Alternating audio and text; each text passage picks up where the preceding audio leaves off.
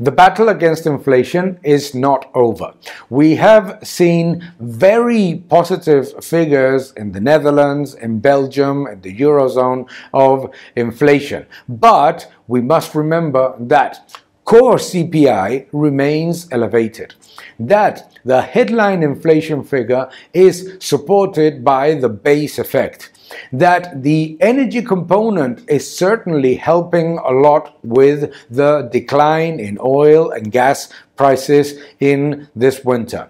All of these factors are helping show levels of inflation that are better than expected. But all of that is only showing that monetary aggregates are declining.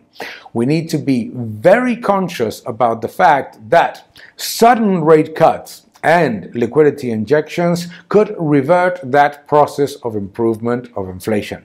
That it would be misguided to cut rates as fast and as quickly as people are discounting these days.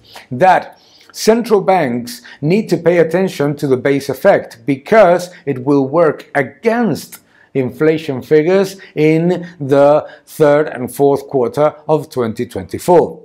And that monetary aggregates are showing a decline, but the reduction in inflation is much slower than what those monetary aggregates would indicate, because governments continue to spend way too much and therefore consume more units of newly created currency.